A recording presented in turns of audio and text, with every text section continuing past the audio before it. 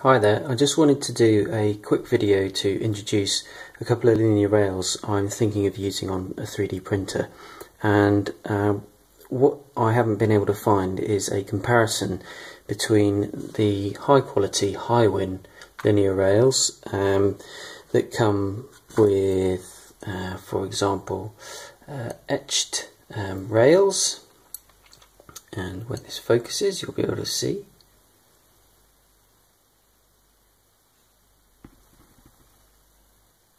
Okay, so you can see the etching on the rails there, and you get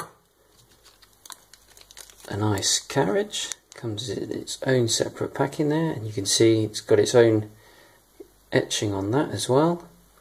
And I wanted to compare that to this kind of thing, which is a Chinese clone from a company called RobotDigg, and they say this is their high quality stainless steel version. Now what I've gone for is the 9mm version, and I've gone for the longer carriages as well, because I think that's going to give me better stability during changes of direction.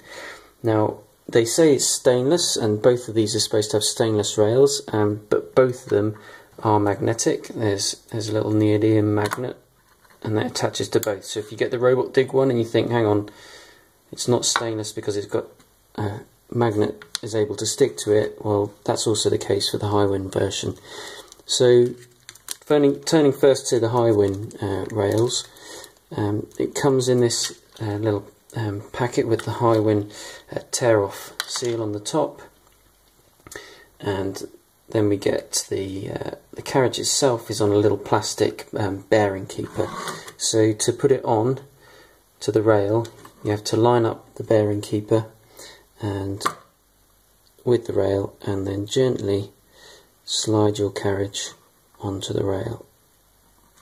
Now when I first bought this and put this on, I found that there was some friction problems with this.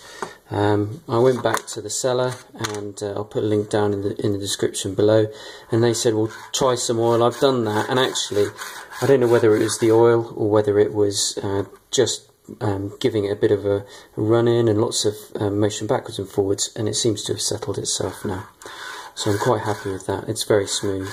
It actually feels, although I can't feel any play by hand, it actually feels almost loose.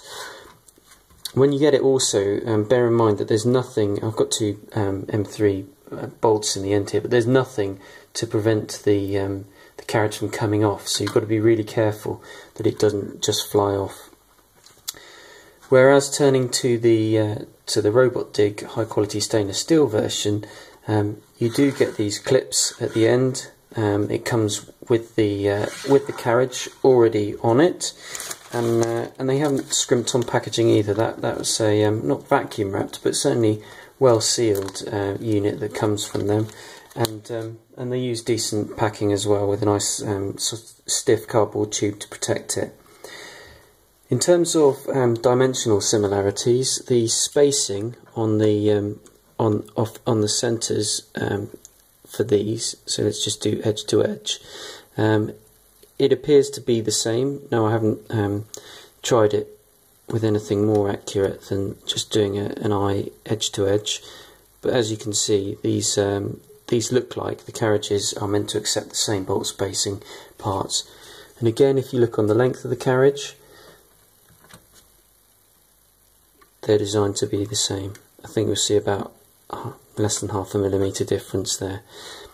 In terms of the seals, one thing that I've seen online is that people say with the true Hiwin stuff you get a decent rubber seal on the end here. Well, I have to say that these RobotDigg ones also come with a soft rubbery material on the end seals there. Now, I'm not turning them over. Let's have a look at the bearings, if I can get the focus right and the lighting right. You can see in by eye, I'm not sure it shows up on this video, the steel ball bearings inside, and you can see the way they run.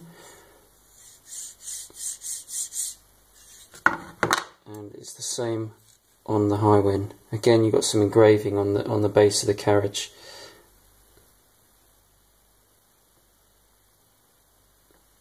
Again, not sure if you can see the bearings on that.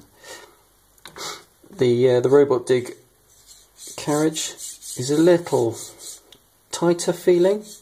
It didn't come with that initial lumpiness of stiction. However, even after a few rapid runs up and down, it hasn't loosened off and doesn't quite have the same freewheeling feel to it that the Highwind does. Now again, on the tilt test, you can see you don't have to raise the angle too high on the Highwind for under its own weight, overcoming stiction and friction and sliding to the other end. You have to go quite a bit steeper, and even then, let's get it started. Yeah, then it goes. So it's the stiction really on the RobotDigg version to start with, but none of this really tells us a huge amount about how well these are going to perform in a dynamic loading scenario, because what my fingers won't be able to tell is the kind of deflections that these carriages and rails are going to show under changes of direction of the 3D printer. I've got a Core XY in mind, and this Highwind is destined to be the X gantry rail, and I'm going to have 2 of these for the Y axis rails. In terms of rail dimensions, they're broadly comparable, although I haven't tried sticking each other's carriage on each other's rail, but there is about a 0.5 mm increase in height on the Highwind, and that's the only dimensional difference that I can tell from a quick look at them.